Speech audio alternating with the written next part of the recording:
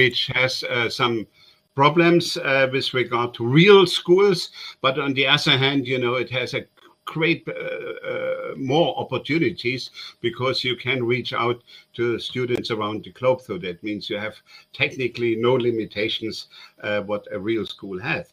So our subject for today is the history, and it's always good to start with the history because what we have today is the result of a history, and you will not understand what is happening tomorrow if you have no clue where all this comes from. And so, and with the that's why I have the subtitle for the lecture is Stumbling Forward into an Uncertain Future. So that means we know where we are coming from, but at this very crucial moment in history, we have no clue where we are moving forward. So because it's an uncertain future, and as the former president of the United States, Bill Clinton, has defined the process on internet governance during a speech in an ICANN meeting, he said, you know, this process is totally unclear. It's like stumbling. And as long as it goes forward, this is good. So what we are doing is really stumbling forward. Next slide. So in my lectures at the university, I always ask students, you know, do you know the birthday of the internet? And then you get several replies. One says, okay, this is in the end of the 80s, early 90s, when Tim Berners-Lee invented the World Wide Web. Others say, no, this was already in the 1980s when John Postel invented the domain name system. Then others refer to the TCP/IP protocol, which was done in the 70s by Bob Kahn and Vint Cerf, and others say no, it goes back to 1969 when the first 4 computers were connected on a horizontal way and created a new communication system which was not organized hierarchically like all communication system we knew in the past, like broadcasting, telecommunication. All this is organized in a hierarchical way, but you know, the innovation came that the new communication system, which was called the ARPANET, was done in a horizontal way. So that means there no center. It was a network and not a hierarchy. I think this is a very fundamental starting point, that you differentiate between networks and hierarchies, because the internet is indeed a network, as we call it, a network of networks, because there is no really center and no unique point of where you can attack it. So that's, and attack is the right word, because why the ARPANET was developed in and first implemented in 1969. This goes back to the year 1957, when the Soviet Union launched its first Sputnik, and this became known in the history as the so-called Sputnik shock for the US, because the US in all the wars they were fighting over centuries, whereas a country was safe because they had friendly neighbors in the north and the south, and they had 2 oceans on the east and west coast. So that means all the fighting which took place was outside of the territory of the United States, in Europe, in Asia, or elsewhere. So, but the only real war on American territory was the Civil War, and this was already earlier in the history. So, with the Soviet Sputnik, so the Americans realized they have a window of vulnerability which comes from the outer space. And so they said, okay, we have to do something, how to react to this new challenge. And then by discussing in the 50s and 60s to how to react. So the idea came up, what would the Russians attack if they attack us via the outer space? And one idea was probably they will attack our communication system, because if an army is distributed around the globe, then you need very good communication. And so that means the attack of a communication system would disable the functioning of the military. And so the idea was developed in the 1960s by the Rand Corporation to develop a decentralized communication system with no center. So that means if the Russians would have attacked the United States, they would have needed more rockets than servers in the distributed system. So that was a special element of the arms race. So why I tell you this story, it's partly forgotten, but it indicates that the start of the internet was it started with a military phase. So this is what I've called here on this slide, the wave one. So it was financed by the Pentagon. So that means the researchers were working with contracts for the Pentagon. So it started as a military project. So in the 1970s, end of 69, we entered in a phase which was called detente, so that the Americans and the Soviets made some arrangements to get the nuclear arms race under control. That was called the Strategic Arm Limitation Talks, which started in 1969 in Helsinki. SALT was the acronym for this.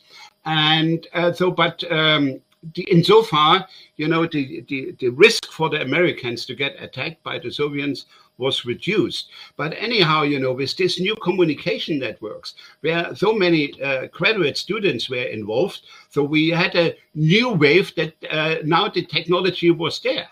So that means you could, you have demonstrated that you could build a decentralized network where no power is in the center and all the knowledge is on the edges.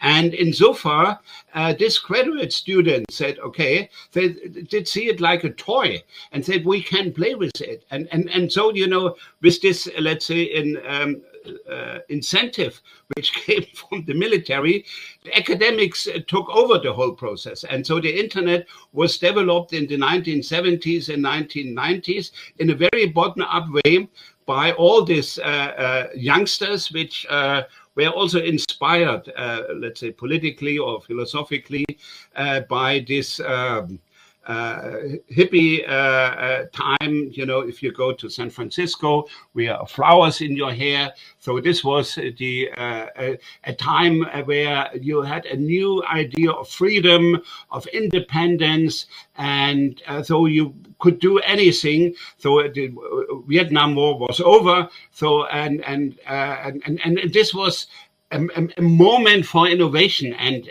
this is what really then you know, feeded the development of the internet, which became really an academic platform and a tool used mainly by academics, which developed step by step all this, what we know. So the invention of the TCP/IP protocol with Bob Kahn and Vint Cerf was certainly, you know, the you could say the icebreaker or the turning point, because this was clear that you cannot only build, you know, one horizontal network, you can link the networks together. So it became the network of network, and this is what we call internet today. This was in 1974, and then a lot of people developed all these various elements like the @ or the domain name system.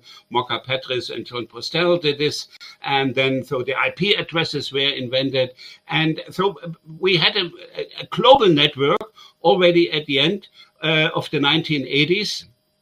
When Tim Berners-Lee, on top of this, then introduced what we know today as the World Wide Web. So, and the World Wide Web opened the door for a commercial use of the internet. I remember, so I was teaching in the early 1990s at the American University in Washington, D.C., at the School of International Services, and my email address was au.edu. So I had an edu address. And people with a .com address, these were the bad people. So edu people were good people, and .com was the bad people.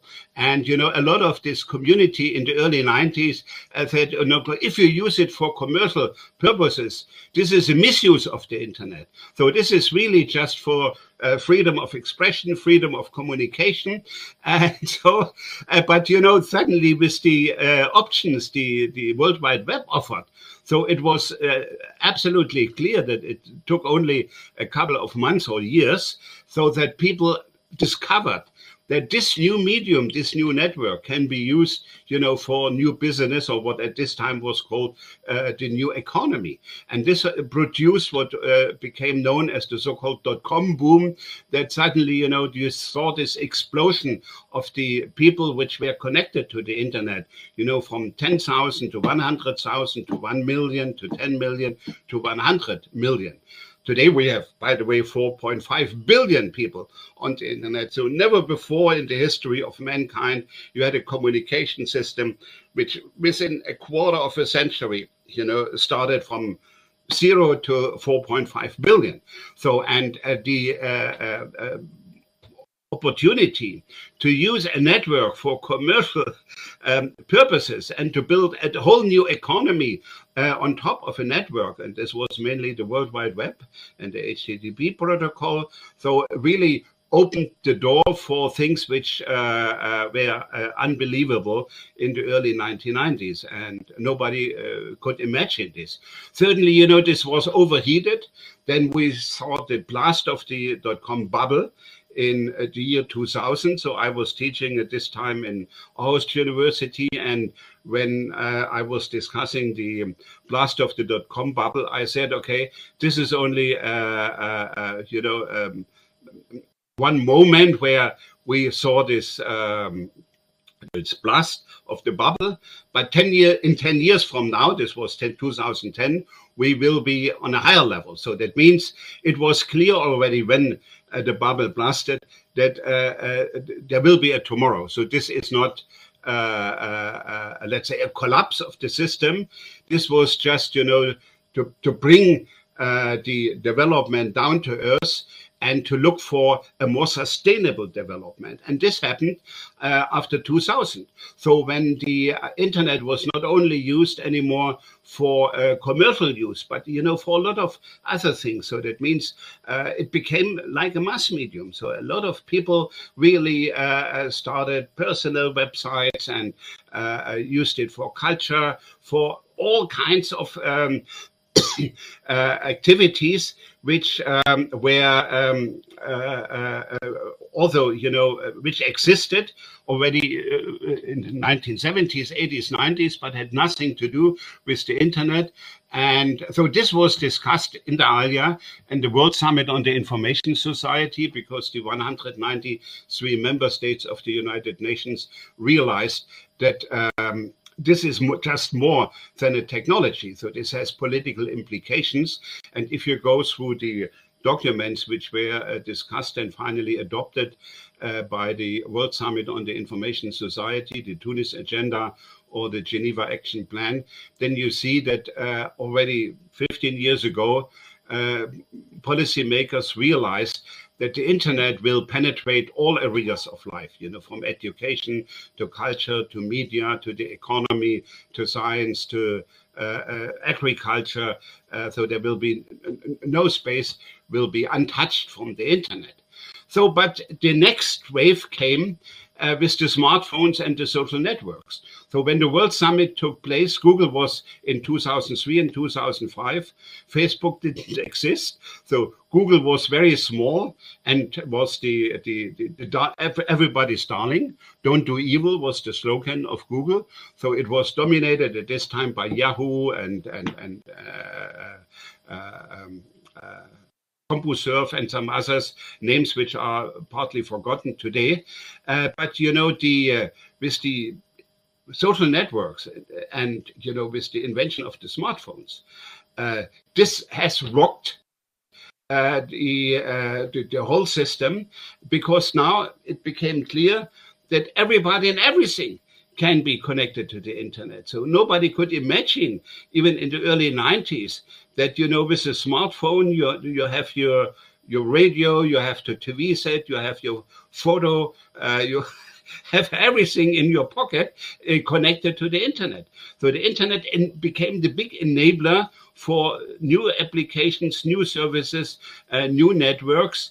And insofar, so it was the discussion we had in the 90s, whether we have an economy and a new economy, or what John Perry Barlow said, we have the information society as a new society with a new democracy and a new understanding of mankind. And then we have the old industrial society where the giants of steel and flesh do their things. And so we talked about two different worlds. So I think the smartphone and the social networks made very clear that we have not a new economy and an old economy, we have one economy.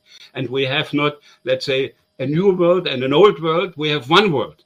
And but this economy is a digital economy. And this one world is a cyber world. So where the internet has penetrated all areas of life. So, and this has had another effect, and this is where we are today in the year 2020 and looking forward into the year 2030, where all the conflicts of the world, which were there the whole last century, are now back in the internet. So it's not conflicts of the internet, so the conflicts of the world so are now internet, have an internet component. So because all the conflicts between superpowers, between China and the US, the arms race, the other local wars and all this, what we happened in the last century, they did not disappear. So they had nothing to do with the internet in the 1970s, 80s, 90s, or even in the year 2000 and 2010. But today, I think we see ahead of us how the whole cyberspace is weaponized. We see the militarization of the digitalization, and we see that the internet and all these applications are pulled into geostrategic power games. So you have seen this recently under the Trump administration, when the Trump, adopted a number of executive orders to kill Huawei or TikTok or WeChat in the US, and you did see the reaction from China. So that means the big power relationship is now part of the internet governance policy. So, and insofar, things have changed in the last 20 years. Next slide. And so that's why, because we are in this uncertain times, a lot of people asking, we will see a new cold cyber war. So we had on the, like in the nuclear age, when there was a risk between Soviet Union and the United States, that the whole world will be pulled into a nuclear war. You could ask the question now, will there be a cyber war? So, and indeed, 25 years ago, when Barlow published the Declaration of Cyber Independence, there were a lot of dreams. And this was reflected also in a document which is also nearly forgotten, the Okinawa Charter of the G8, where Russia was a member in the year 2000, and Bill Clinton, this was his last G8 meeting when he participated, and they had a lot of visions, how for a nice future. So, but at this time, the internet was more or less a technical problem with some political implications. But the things have changed now. It's now a political problem with a technical component. And this is a fundamental difference. And the second difference is since 2000 is that in the year 2000, the US was the only cyber power in the world. So, but the US isn't anymore the only big band in town. So that means you have other cyber superpowers, mainly China, but you have India, you have with 1.3 billion people, you have the European Union, which starts to dominate the regulation on the internet. The EU wants to be a norm maker, not a norm taker. So this is another big issue, and then you have Russia, you have Brazil. So that means this has also changed the landscape. And indeed, there are some similarities to the Cold War of the 1950s. So that means you have different systems. In the 1950s, it was communism versus capitalism. Today, you have the conflict between democracies and autocracies. So when we had recently the meeting between the foreign ministers of China and the United States in Alaska, so the Chinese Politburo member Wang told State Secretary Blinken that we have two forms of democracy: the United States-style democracy and the Chinese-style democracies. So these are two different systems. So, and the question is, how the conflict is played out. And then you have controversial strategies. So in the 1950s, it was the communist world movement, and the United States reacted with the rollback. So what we see today is China has the digital Silk Road, and we see on the other hand the so-called color revolutions, which want to stop the autocratic developments in various parts of the world. So, and what you also have is mutual mistrust. So in the 1950s, you had real spies. There were Russian spies in the United States and American spies in the Soviet Union. Now it's no need anymore to send spies to different countries. You have now the virtual spies. And just recently with the SolarWinds attack, you have seen that the arguments also used by the White House, which argued, as long as it's espionage, then, it's unfortunate, we have to react. But there is no treaty in international law which says that espionage is against international law. So that means espionage is more or less recognized as a fact of real policies. So that means we have a lot of similarities to the Cold War. And the internet plays a key role in all this. So, but we have also differences to the Cold War. And insofar, it's also important to realize that there is no Iron Curtain and Berlin Wall in the world anymore. We have open borders, and we see a multicultural world. So, and we have no economic separation as we had in the Cold War with the COCOM regulations. We see economic interdependence. So, at the high-level group on digital cooperation, which was established by the UN Secretary General Guterres 2 years ago, has called our time the age of cyber interdependence, not independence as Barlow was calling for.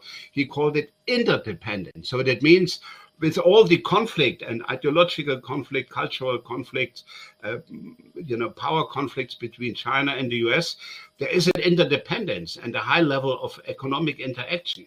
So that means ideas to decouple the economy are very risky because, this would probably create damage for both sides. Next slide, please. So that means how this will be worked out. Glenn, can you go to the next slide? Thank you. So that means we have probably academics always work with scenarios. So that means I have here two scenarios, the worst case scenario and the best case scenario. The worst case scenario is that we move into an area of confrontation. That would mean a militarization of the cyberspace and a digital arms race. We have now this new type of weapons, which are called LAWS, lethal autonomous weapon systems, drones, killer bees, robots. You can have proxy wars, as you see now, between Israel and Iran, or, Saudi Arabia and Iran. Cyber attacks just below the red line of Article 2.4 of the United Nations Charter. So the United Nations Charter has defined that the threat and use of force is against international law and would justify would create, could trigger what we call the right of self-defense. This is in Article 51 of the United Nations Charter. That means if a country is attacked, then it has the right to fire back. And this is Article 51. But you have to make clear that this attack is an attack, and according to the definition of the threat and use of force in the United Nations Charter, Article 24. So that means governments now which try to attack the enemy try to be below this and to not allow the enemy to make use of Article 51. So I think this is one of the power games we have now also in cyber wars, and the SolarWinds attack is a very good example, where you say, okay, if we do not go too far and our attack cannot be interpreted as a violation of Article 2.4 of the United Nations Charter, then so we could avoid the big cyber war. So it's a little bit playing in a gray zone where all these new things, these cyber attacks are not clearly defined in international law. And by the way, there is also no big interest, neither on the Chinese side nor the American side, to define the red lines, because if you have a red line, then you could have cascading effects with dangerous escalations. So that's a risky path, and this is one option in a worst-case scenario of growing confrontation. In the worst-case scenario would affect also the economy, so that you really decouple the global digital economy. This would refer to all these delivery chains, and so you could build digital fortresses where you have no, let's say, trade anymore, with the enemy. This would backfire also. Both sides would lose. That's why, it's a worst-case scenario. This would go along with massive violation of individual human rights, as you see it now already in autocratic countries, with censorship and mass surveillance and all this which comes along, with face recognitions, with biometric data and all this. So that means all the rights, human rights, which are laid down in the Human Rights Declaration from 1948, which are seen as big achievement in today's world, in the free world at least, so could be under big pressure, and this could affect also freedom of expression and privacy in democratic countries. So if you have to protect you against let's say the enemy, this would also backfire how you exercise your human rights even in a democratic society. And this could lead to a political fragmentation and the building of blocks. So as we had in the Cold War with the Warsaw Pact countries and the NATO, the Chinese call now the blocks cliques. So, and on the one hand, we could have a transatlantic partnership based on common values, democracy, freedom, like between the European Union, the United States, and now the so-called Quad countries, which are Australia, India, and Japan. It's a network of 4 countries, which was established already 10 years ago and was rediscovered just recently by the Biden administration. But on the other hand, you see the building of what I call here the Trans-Asian Partnership. So immediately after the Alaska meeting between China and the US, you had a meeting between the Chinese and the Russian foreign minister, and they agreed to enhance their cooperation on cybersecurity and the digital economy. And China has agreed on a treaty with Iran, 25 years of cooperation, where China will build the 5G network in Iran. And Russia and Iran has signed a cybersecurity bilateral cooperation treaty. And so that means you could see a partnership, probably not an alliance, between China, Russia, Iran, and some other countries. And this would trigger probably what we that some countries would say, okay, we have no interest to get pulled into a battle between a big superpower. So let's think about non-aligned movement, where we do not like the Chinese approach, but we are not so close to the American, and it could be lead to what some people have already labeled the digital non-aligned movement. We had this non-aligned movement in the 1950s when Warsaw Pact and NATO was established, and the Indian Prime Minister Nehru said, okay, we do not want to become pulled into a nuclear conflict between Russia and the United States, so let's have equidistance to these big powers, and this could be repeated. And then in a worst case scenario, you could have also a standardization war. We have already debates about the new internet protocol, about 6G and all this new development. So next slide, which will be nearly the last slide, so I come to the end, and this will be the best case scenario. So that means there is hope that we can avoid this confrontation. So one hope comes with the UN roadmap on digital cooperation, that you have now a network, a platform where although the enemies are sitting on the negotiation table, and with the idea to enhance the Internet Governance Forum to what is called now the IGF Plus, with a multi-stakeholder high-level body, with a parliamentarian track, with the way now to WSIS plus 20 in the year 2025. So that means the United Nations at this moment could offer a constructive alternative where the conflicts between the superpowers could be negotiated and could be managed in a certain way, so that you can avoid these negative conflicts, with a digital trade war or let's say a cyber war with autonomous weapon systems. So that means you could have international arrangements to stabilize cybersecurity. So I could imagine that governments could agree on a moratorium or a prohibition of killer robots.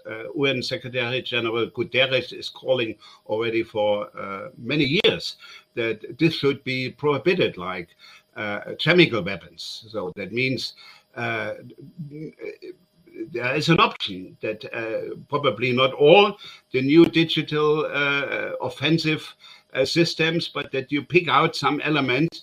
This would help to create a better climate of confidence building or something like that. So you could also introduce a treaty for prohibition of cyber attacks against critical infrastructure. So we see today attacks against hospitals, energy systems, water systems, transport systems. It's the interest of all sides that this should be stopped. And so that means both China and the United States, the European Union and Russia have an interest that no hospitals should not be attacked. So, and we have already some networks now. The open-ended working group in the General Assembly of the United Nations has now a mandate to negotiate about some of these issues until 2025. So I think that's an important element, that you have a platform where governments can negotiate. And you could have also some international arrangements in the digital economy. So the World Trade Organization hopes that they finish a new digital trade treaty until November this year, when there will be the next ministerial conference in November in Geneva, because the original ministerial conference was postponed twice and will now meet probably virtually in Geneva in November. So that means an international treaty which would stabilize the digital economy would be helpful. And this relates also to a big issue for many countries, which is negotiated in the G20 and the OECD. It's about digital taxation. That means that all the winners of the pandemic, the big transnational corporations, both from China and from the US, pay something for the recovery of the world economy. And insofar to have a fair share of the money in the post-pandemic time via international recognized new taxation regime would be helpful and would contribute to a higher level of cooperation in the best case scenario. The same is with sustainable development goals and the digital divide. So we have made some progress since the VSIG since 2005, but we are still far away, to reach, to overcome the digital divide.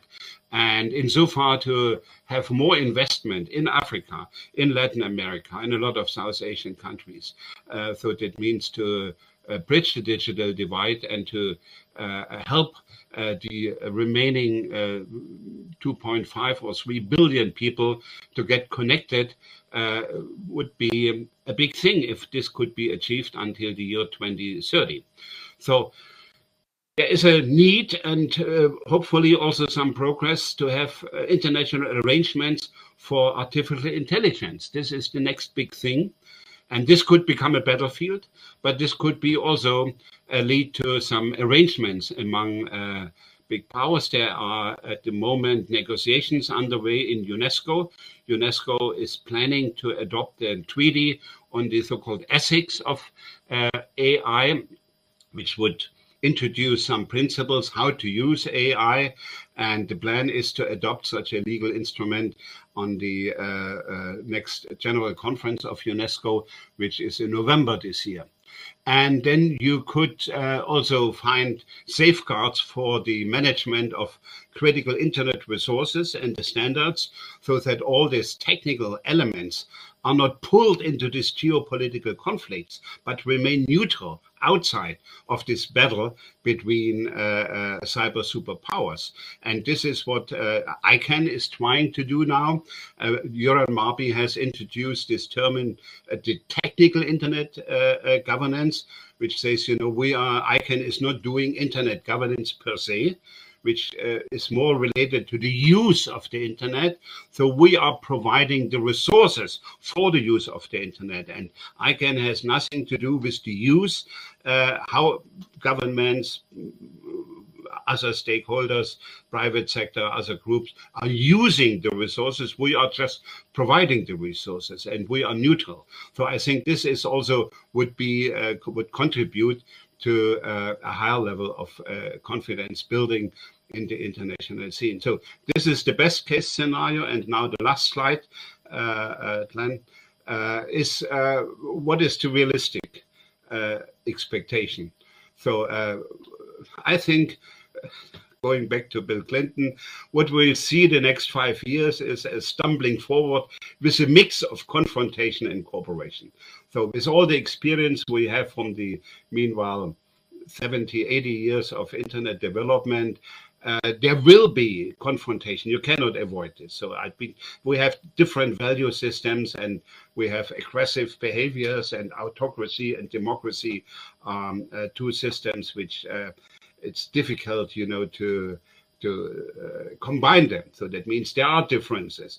But the big challenge is how we can live with these differences and how we can identify fields of cooperation where we can contribute to a certain level of confidence, of mutual trust, in the interest of whole mankind. So the source of hope is that regardless of all this nuclear arms race we did see in the 50s, 60s, 70s, we had no nuclear war. And the Hiroshima and the Nagasaki drop of the bomb in Hiroshima and Nagasaki were the only nuclear bombs. So that means if we can avoid a big confrontation and can stumbling forward, so we can achieve a lot. And insofar, the internet has a good future, probably not a brilliant future. So, but it's you have to fight for this every day, and it needs the engagement of all stakeholders. So at the moment, it seems that governments are take over, but the reality also tells us that 90% of all the applications and the infrastructure is owned by the private sector or by non-state actors. And so the big challenge also for the next 10 years will be how governments realize that they need the enhanced cooperation with non-state actors from the private, from the industry, from civil society, from the technical community and other organizations. So that means we have we have a toolbox how to manage the challenges of the next 10 years. We have to make use of it. Thank you, and back to Glenn. Great, thank you so much, Wolfgang. I'm turning to the questions. We have a few minutes for people to post their questions, but perhaps I could start it off with, we have a new bill called C11, which is a new privacy bill. It's actually getting a lot of heat in terms of regulating content on the internet, and it all ties back to, you know, maybe a potential tax revenue for governments. What's your opinion on that?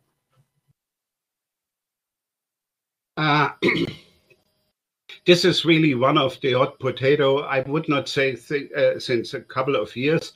This goes back to the invention of the printing press in the Middle Ages. The question of what is good, what is bad content.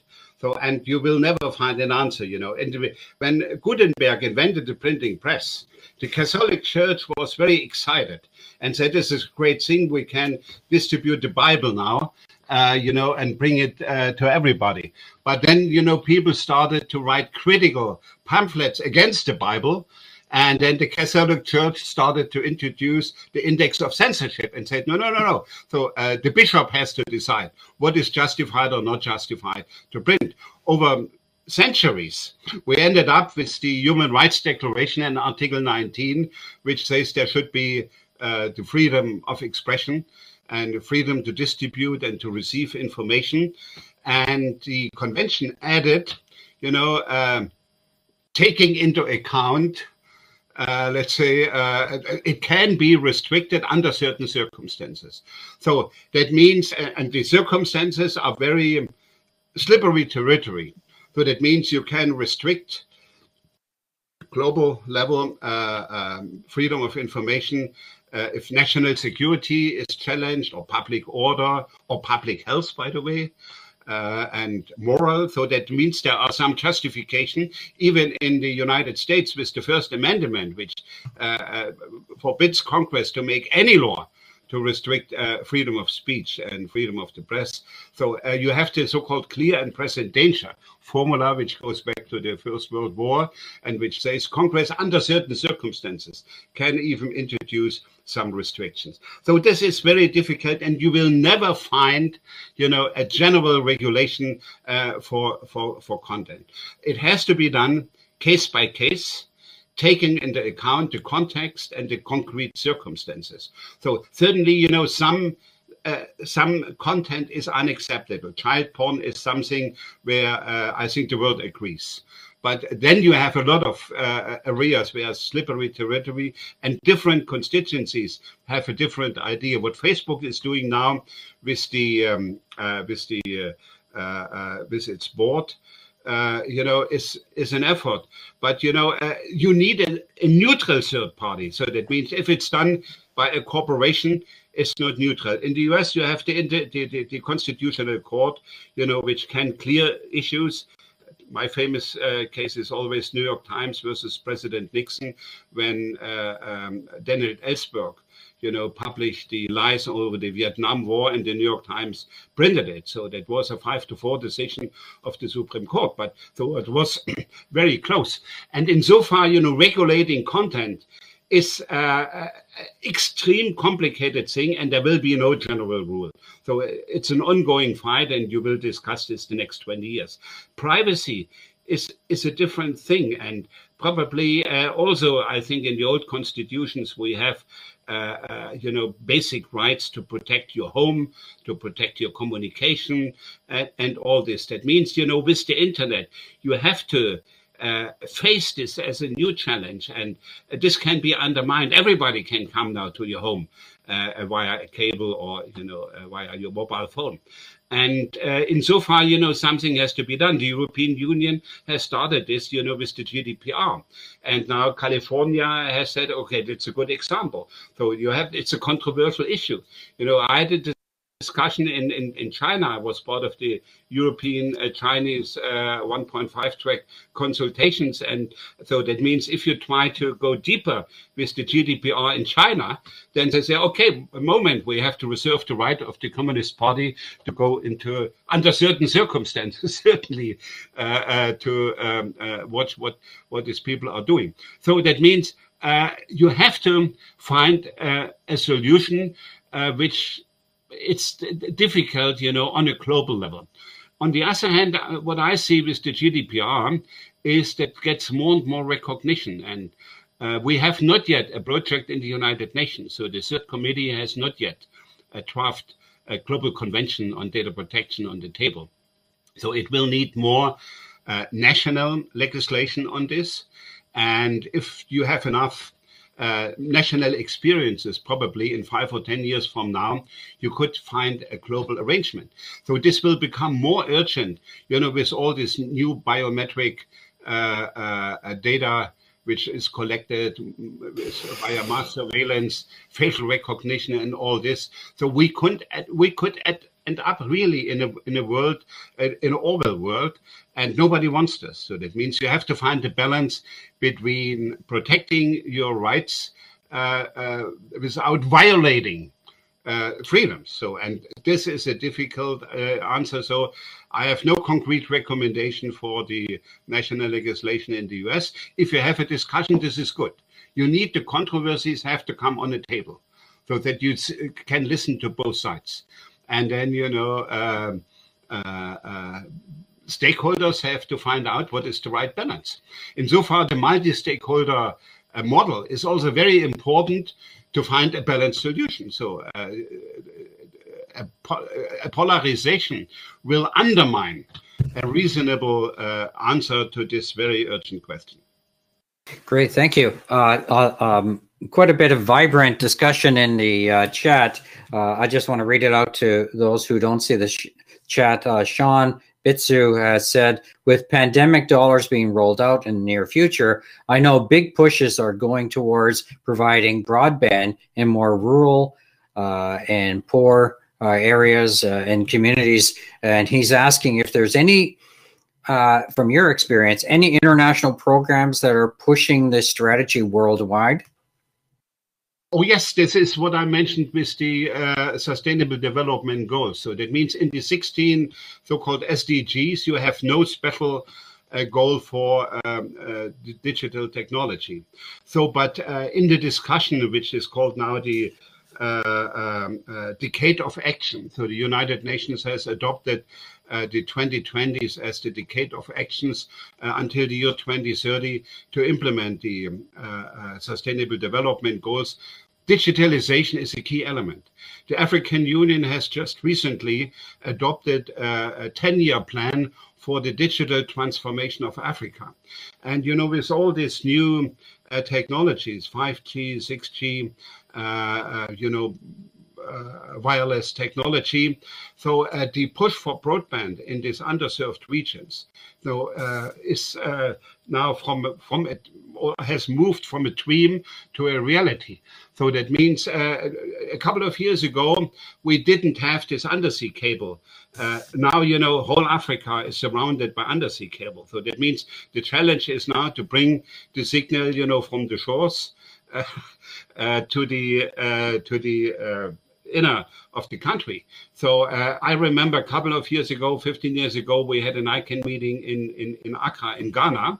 So while we had good internet connection in Accra, then we moved to the inner of to the big African market in Kumasi was the name. And it was just 3 hours out of Accra, but there was no internet connection at all. So, and insofar, I think that the programs which are pushed forward now by the United Nations, by the ITU, by the so-called Global Broadband Commission, which is co-sponsored by the ITU and UNESCO. So we have a lot of programs. The World Economic Forum is behind this, and we see regional initiatives in the Asian countries. I mentioned the digital transformation plan from the African Union. So I see a lot of hope, and the hope comes although, you know, with the expectation that a new generation, which has now already the mobile phone in the pockets, will discover immediately, as quick as people did in the West in the 1990s or 20s, that you have a toy. If you play with a toy, you can develop a lot of new applications. So that means if you bring next to the infrastructure also education to Africa and to Southeast Asia and to Latin America, and the instruments also, you know, for self-training, and then there is really hope. It will take another decade, but I think in the year 2030 we will have a better situation as we have it today. A lot of really good comments. I want to pull out something that Elaine is talking about. She's saying that Facebook is addressing the issue that they've been criticized as harboring a number of unsavory characters, and their advisory board is having content moderation. TikTok is in Russia is doing content moderation. Her question is, when you have these powers that be that come in and do content regulation, what happens to the marginalized groups? Do they lose a voice, or what's the end result? I said already that I understand and I recognize the motivation from Facebook that they have seen as a problem and we want to do something. But the way how this is now managed creates more questions than answers. So they have now managed a number of cases. I think the first 6 were published in January. Now they negotiate another 20. But the number of cases which has arrived is more than 200,000. That means the proposed mechanism with this oversight board probably won't work. And it won't work also for the reason that whatever they will argue that they are independent and Facebook will recognize, will not interfere. So it is seen as created by Facebook. So that means, and this will undermine in the long run also the independence and credibility. What you need is really a neutral third party. So, and this has to be established. So the model, what I have in mind is, what's a long way to go from the model to the implementation, is what we have in ICANN, and it's called the UDRP, the Uniform Dispute Resolution Policy with regard to domain names. So that means you create an independent panel, you know, managed by some so-called independent courts, cyber courts or whatever, digital courts, how you call it. So, and then you can handle this case by case. So I think with the UDRPs, they have managed to settle nearly 100,000 conflicts for domain names. So I cannot see that a small group of people, people, you know, I have a great respect, like the former Danish Prime Minister, the lady, Madame Thorning and others. So they have a good reputation, they have good wills, they are neutral as good as they can. But I personally have some problems with the design of this oversight board and the whole idea, because this does not really lead to what I call the neutral third party. But to build a system with a neutral third party is a long way to go. I remember the conflict we had in building the UDRP. It was in Santiago de Chile in an ICANN meeting in 1999, when the trademark owners, you know, said, okay, we want to have the same rights in the domain name system. And there was a battle between the freedom fighters and the trademark owners, and, you know, who managed this. But the UDRP produced a rather flexible and neutral system where if people are not satisfied with the outcome, they can go to a court. But the reality of the last 20 years has told us the story. more or less is accepted. And if you can manage 100,000 cases and people are satisfied with that, this is a good step forward.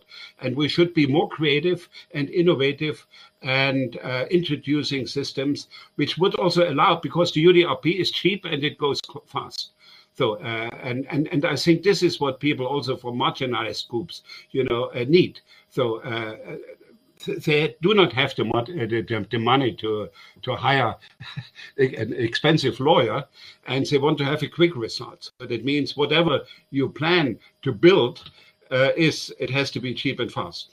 So insofar, it has to be decentralized and distributed, but it has to follow common rules. So this is a challenge for the community for the next couple of years. On that note, I think we can go on for an incredible longer period, but I want Alfredo to join us into the audio to do final comments. Okay, Alfredo, over to you. Yeah, so thank you. I hope you can hear me clearly. Yeah. Yeah, I'm still on my cell phone, so I do want to point out that Wolfgang just set up a stage, gave us a glimpse of what's to come. So we have 9 more modules where we're going to start deep diving into each one, specifically into each one of the statements that Wolfgang gave to us. So keep your questions on the table and look into each one of the contents of the modules. Use the discussion forums to talk about underserved communities, the future of broadband, what's happening with fragmentation of the internet, the geopolitical issues, the legal issues. We cover all that within each one of the modules, and we have some open questions for each one of you. I do want to thank Wolfgang again. He gave a great overview of what to expect towards the future of the internet and internet governance. So thank you. Back to you, Glenn. Great, thank you, folks. Wolfgang, I guess I'll join you in a few minutes on another meeting. But again, great discussion in the chat. And Wolfgang, please stay into the course. You're welcome to stimulate discussion, and please promote your school. So many of the students in this program might be interested in applying. And I think it's in May, right, when the application process starts? The application has already closed, so it's in August. But we will hope to have in 2022 another real meeting. So the announcement will be in January 2022. So if you want to apply, have a look on the website, and then you can apply. And thank you for having me. And Glenn, let's stay in contact. And I wish all your fellows best for the next 10 years. It will become difficult years, but it will be exciting, exhausting and exciting. Great. Back to you. Okay, thanks everyone. We'll see you all online and next week for Fred Baker's discussion on actors. Thanks again. Bye everyone.